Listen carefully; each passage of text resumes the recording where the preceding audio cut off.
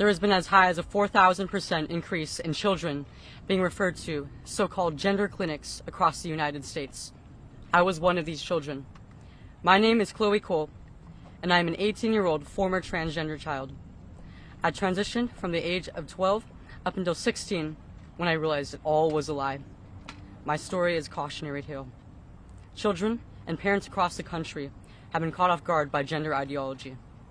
Discussions about transgenderism and gender identity went from being a relatively benign social oddity to a doctrine that has invaded nearly every academic, medical, and educational institution, seemingly overnight. How did we get to this point? How did we get to the point where nearly every pediatric institution in the country considers it best practice to remove the healthy breast tissue of children while administering drugs typically used to chemically castrate high-risk sex offenders? Pathways to net zero in 2050.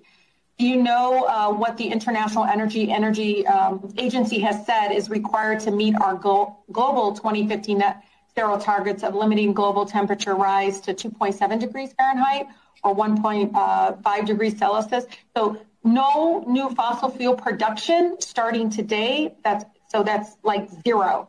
So I would like to ask all of you and go down the list, because again, you all have agreed to doing this. Please answer with a simple yes or no.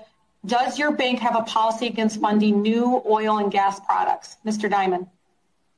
Absolutely not, and that would be the road to hell for America. Yeah.